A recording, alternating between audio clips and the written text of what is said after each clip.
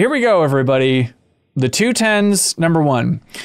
Now, I was saving this a little bit, but when we're talking about solo passion projects, I feel like we're all dancing around the fact that a near solo passion project is currently sitting at number 1 on this list with Hitman Freelancer.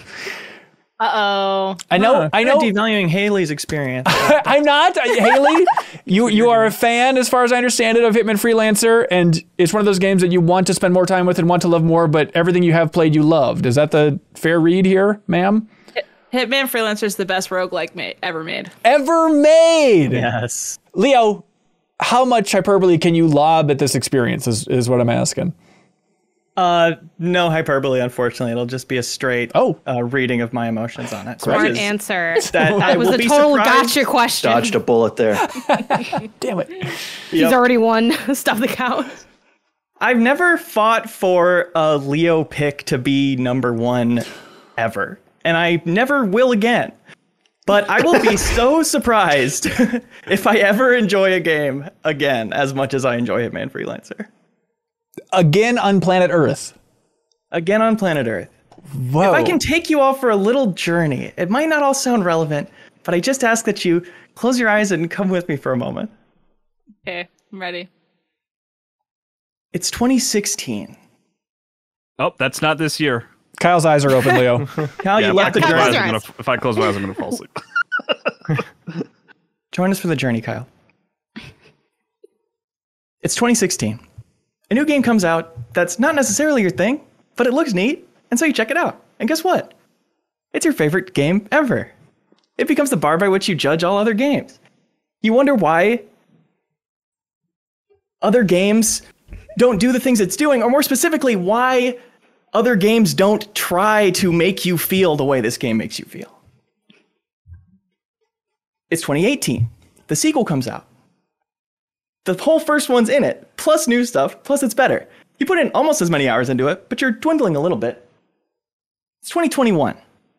The third game comes out. You like it, you know it's good, you admire it, but your heart just isn't singing for it the way it used to. Hansen asks you in the Game of the Year discussion to list the new features. You can't even think of any. It's humiliating. Then, to the start of 2022, January, they announce a roguelike mode, which is up your alley in this imagined scenario. Make sure you really imagine you like it. So you re-download the game to prepare, to practice, because it seems like it's going to be a higher stakes mode.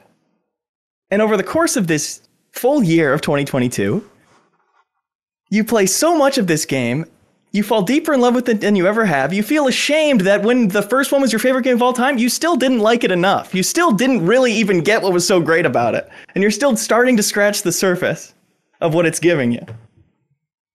Then January 2023, this is a January game that I'm still playing every week. January 2023, the roguelike mode comes out, and it is 100 times better than the game has ever been. That's how much I love this. Whoa. Can we open our eyes? Do we get to open our eyes now? 100 times better. 100 times better. I can't Isn't overstate. the best thing ever? I still go back to the regular content, the legacy content or whatever. I still enjoy it. I still enjoy what it gives me.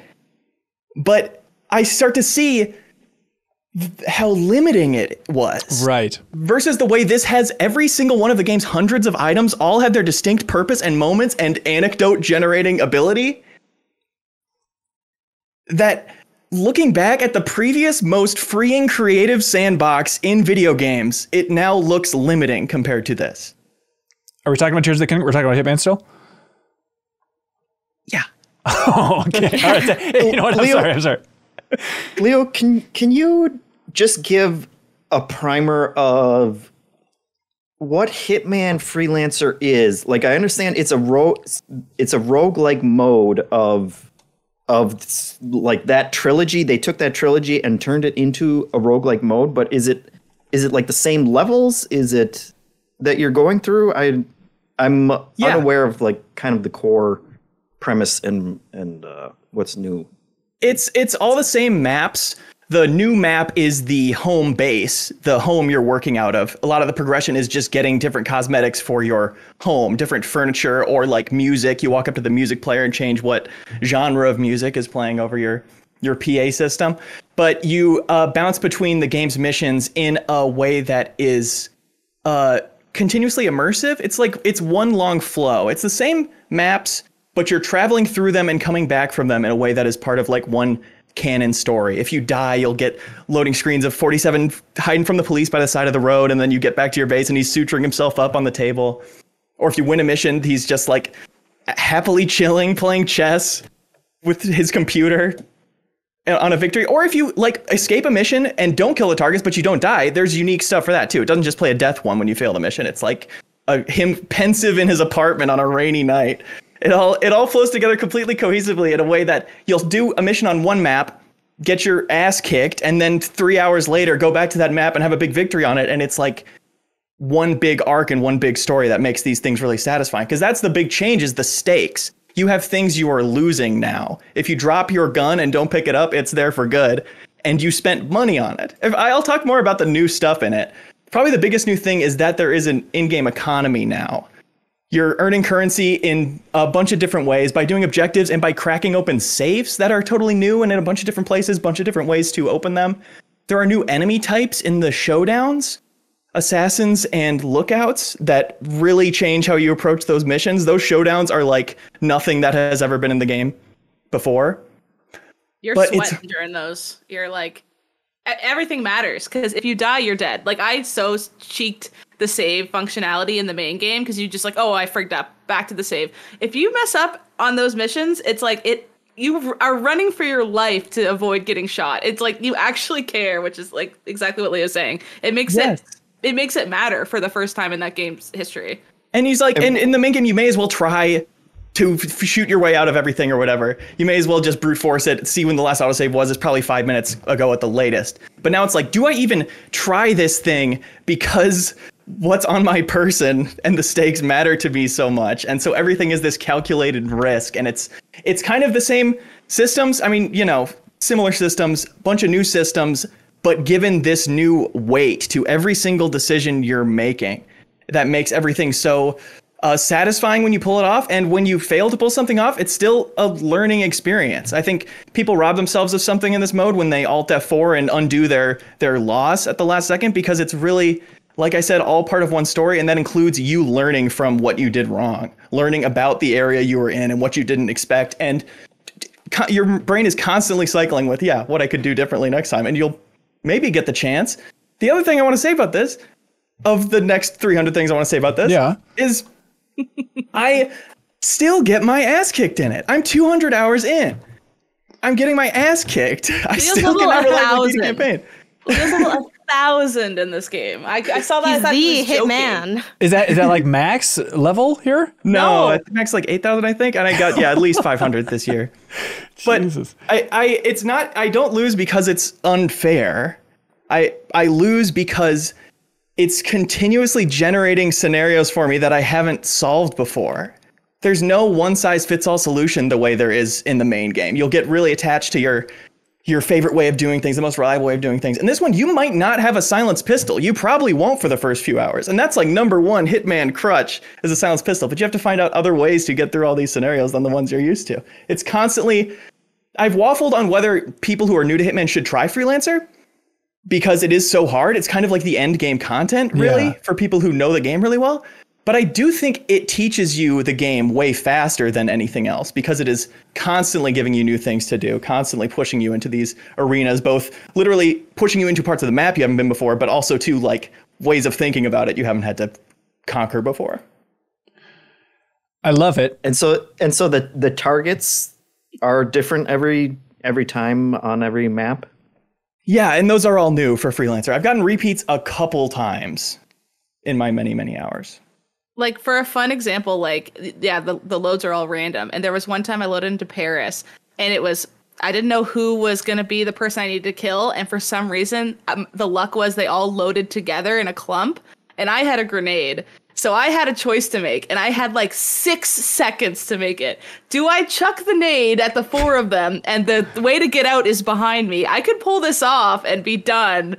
Or do I calm down and go in? I chucked the nade, and I died, and I learned my lesson. And the next time I loaded in and I had a grenade, and maybe a couple of them were clumped, I stopped and thought about it instead of just monkey brain chucking a grenade into a live like show with hundreds of people around me. Your grenade killed 3 out of the 4 of them, and the 4th one was the one who was the suspect. The 4th one was around a corner.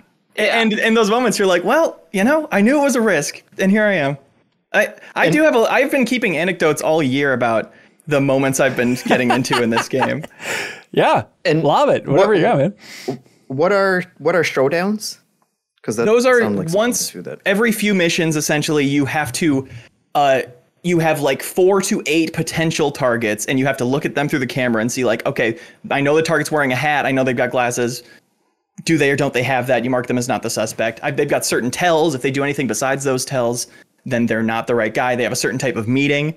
If they have a different type of meeting, you eliminate them. So I wasn't sure how those would last playing the technical test, but I still really enjoy those and still have no problem being really patient, checking everybody off one by one.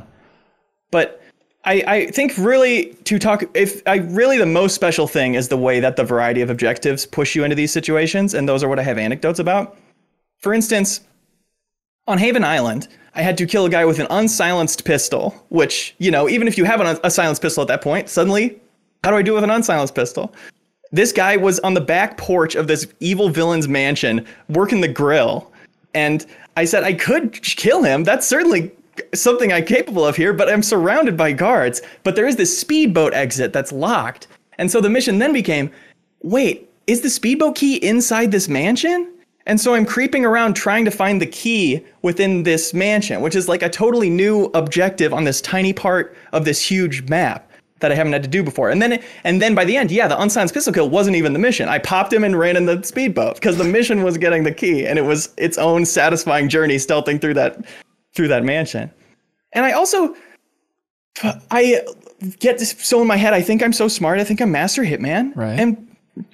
But people just have their own framework for thinking about this game and working through it in a way you can always learn from. I was watching Haley's stream, and she had a target inside one of the houses on Whittleton Creek. And in my mind, I'm like, okay, so she could hop the fence and go in the back window, or else there's a gutter she can climb and sneak down. And she walks up and rings the doorbell and drops an explosive on the ground and walks away. She comes and answers the door and gets blown up. It's like, I never would have thought to do that. But that's just the density of stuff. You are always carving your own path through it. There's one Miami kill where it's on the podium. You can rig the fireworks to explode everybody on the podium. This one happened on a stream of mine. And so I needed a collateral explosive kill for a specific challenge. And I said, well, that guy's on that podium. Can I rig this whole thing to blow? But wait, it only goes off when somebody wins the race. So I have to wait till the race is over and wait for them to come up. And then they come up and they're discovering the bodies, but the fireworks are still going to go off any second. And I'm in the booth where tech is working, just watching this on TV. There's like an in-game TV showing the podium for the podium ceremony, watching the actual people walk around in chaos and then suddenly getting all blown up. It's all these situations that are technically in the main game, but you just don't get in that scenario the way you do here. It opens it all up. The anecdotes here are reminding me of the way people talk about Baldur's Gate 3 and make me excited about it, but haven't had those experiences yet. It's like the same kind of thing where I'm like, man, all of that sounds so fun. That sounds so awesome. I don't have any of those. Right. Yeah. I mean, I could say the same thing about Tears of the Kingdom. I mean, watching other people approach puzzles the way that I did and seeing them do it different ways just consistently blew my mind. And it's like we haven't sort of cemented this, but the top 3 games, on our list are all games that excel at giving players agency to approach it in just ways that we just didn't really play games until this year. Oh, Kyle, I don't know if you're looking at the same top 3. Yeah, Alan Wake 2? So I agree that Zelda should be above Alan Wake 2. Baldur's Gate, Zelda, and Hitman are what I'm talking about, yeah. The correct top 3. No, it is. I mean, excuse me, Ben? I said the correct top 3. But that was a positive thing for you, Sarah. Yeah, that was in your favor. Yeah, come on, I'm trying to help you. I think the way it stands out for me is that it is every damn mission something cool or interesting happens, or you learn something new. Tears of the Kingdom, I had a lot of time where I wasn't really enjoying it because I didn't really, I could have put more into it, more creativity into the solutions I had, and probably had a better time, but it just wasn't the density of notable experiences that this game has. And I totally think it's fair to say that these are experiences I'm having because I'm this deep in the game and going for every objective, which you don't even have to do. I just think it's really fun because it keeps doing this stuff for me. But a lot of it is luck-based too. There was a time on Dubai where an interesting combination of 3 assault rifle kills, 3 shotgun kills, and don't take any damage. So doing this without getting into combat. And I had a silenced assault rifle, got that fine, and I only had a loud shotgun.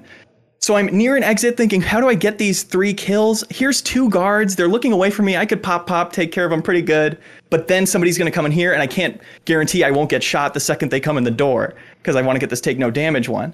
And as I'm standing there looking at these 2 guards, evaluating my surroundings, the door opens and a random guard is dragging the body of a guard I killed with the assault rifle through the room, just like through the hallway next to us. He's just walking by, focused on his own little task.